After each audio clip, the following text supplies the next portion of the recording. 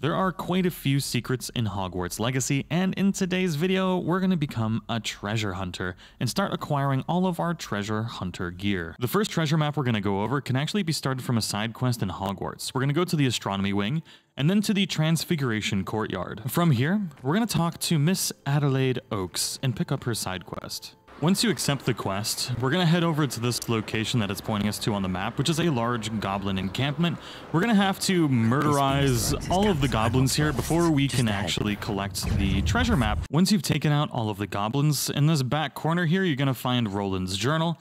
And then you should find a little map right here for the Roland Oakes map. This is where things start getting interesting and we start our quote-unquote treasure hunt. Now, this is the least treasure hunty of all the quests we're going to be doing today, but it's still going to be interesting. Now, this map that we picked up is leading us to a location just southwest of where we were, over to the flue point called the Koro Ruins. Now, once you're here, you're going to see a big destroyed castle, and where we need to go is actually to the back right corner of this castle. There's a little courtyard right here. There's going to be a bunch of goblins in this area, but if you go to this spot right here, you can just hop in and murder all of them. They're like level 20.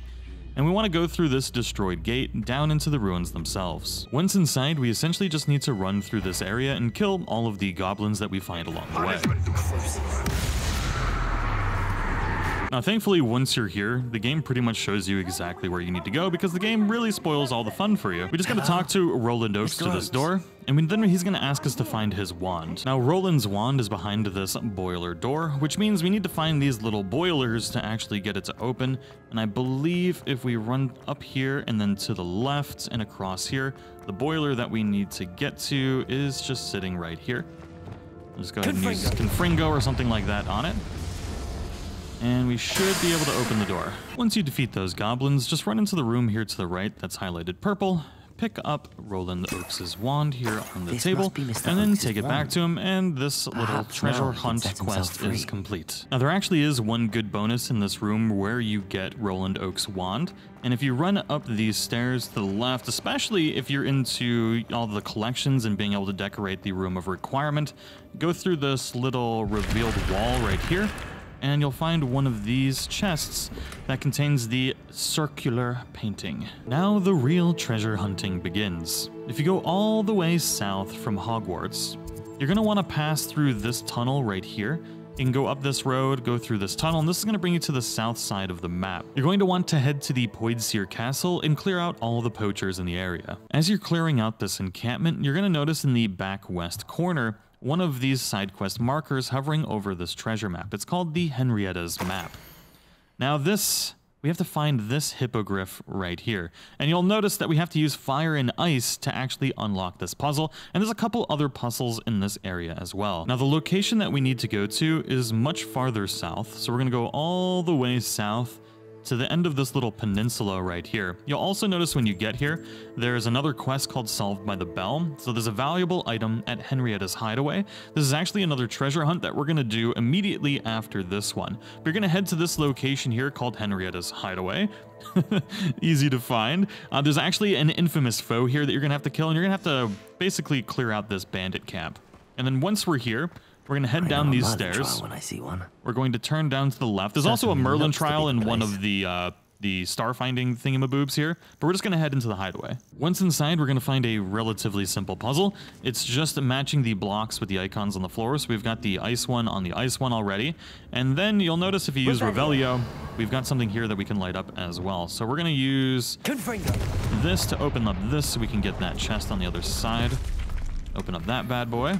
Even though it's just a green item. You might get better luck than me, though. Then we're going to light up this one right here. We don't have to light up both if you don't want to. But on the other side of this is the block that we need to put on the other side. Excuse me, block. Come here, please. Thank you. Must be a way through. Going to drop that. Then we need to light this one on fire. And we need to ice this one. And wham bam, thank you, ma'am. The door is open. Now you'll notice, there we go. Just through here is the griffin statue that we need. There's also a bunch of Ashwinders in here, so we're going to have to murder all of their faces. Once you've killed all of the Ashwinders in here, we can actually solve this puzzle, and it involves these pots right here. So the first thing we're going to do is just go ahead and light them all on fire. We don't necessarily have to light them all on fire. Lord, I don't think I needed to blow it up. Good Lord. I guess we can, let's light this one right here. These right here. Light this one on. And then what we need to do is we need to actually freeze some of these as well. So we're going to use Glacius on this one next to this foot.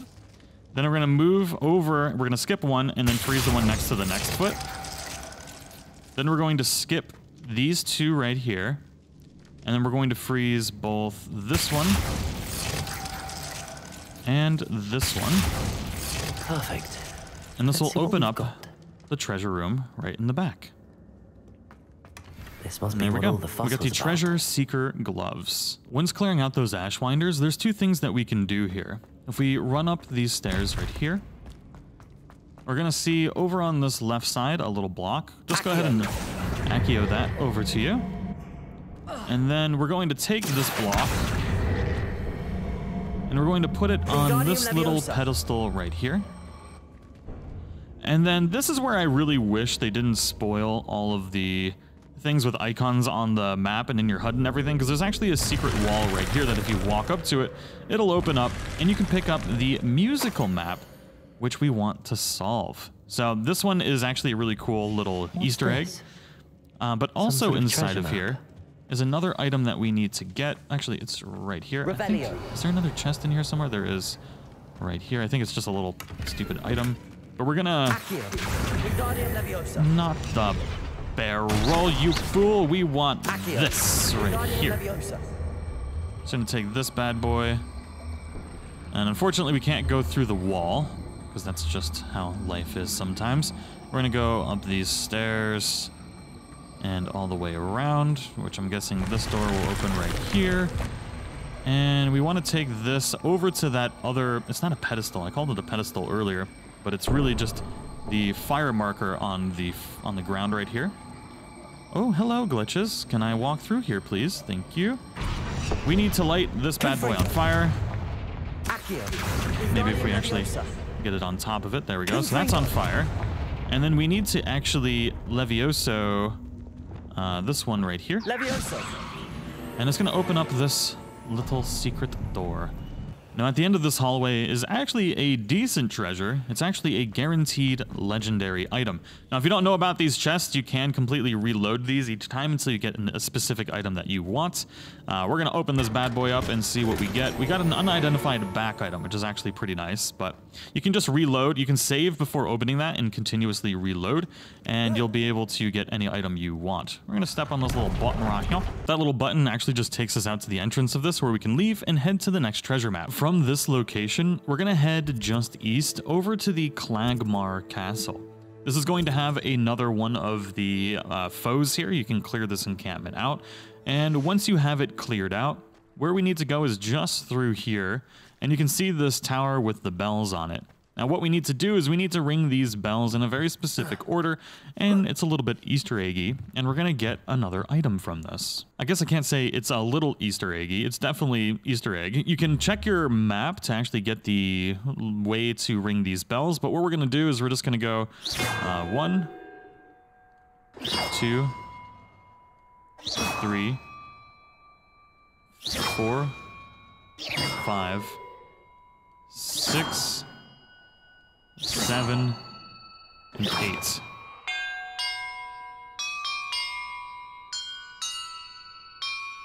Yeah.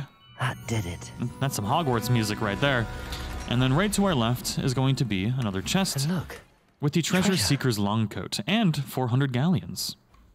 The Treasure Hunter's attire is actually pretty cool looking. I really like it. And then in the next video, we're going to go on some more treasure hunts, finish out the set, and look for some more secrets in Hogwarts Legacy.